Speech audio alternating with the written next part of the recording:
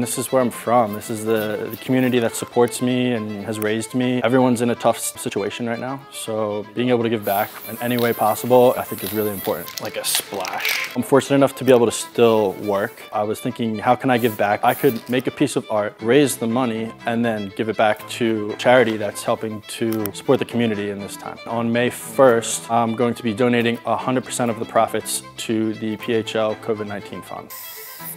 Rose is kind of like a reoccurring theme that I've used in my paintings. I wanted to keep it happy and keep it light, so I did the lighter springtime colors. It's an abstract piece, but it can bring positive energy, and I thought it was appropriate for this.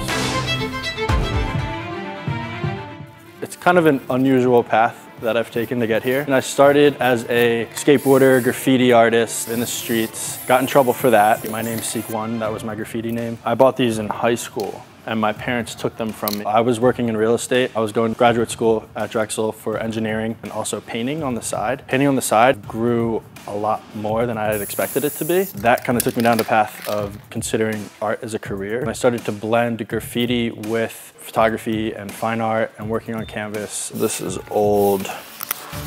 We're working with Life magazines. I tend to bring in icons from the past, like you can see Frank Sinatra, Marilyn Monroe are often reoccurring in my works.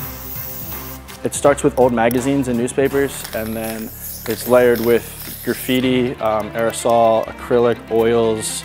The actual image you see of the rose is a wheat paste, so it's paper, and then gone over again with oil pastel and graffiti and things like that, and it kind of blends together as this mixed media piece. I like to use pieces of media that relate to who I'm painting. It's not really traditional art. It's not like an oil painting or an acrylic painting. It's a mixture of all different mediums.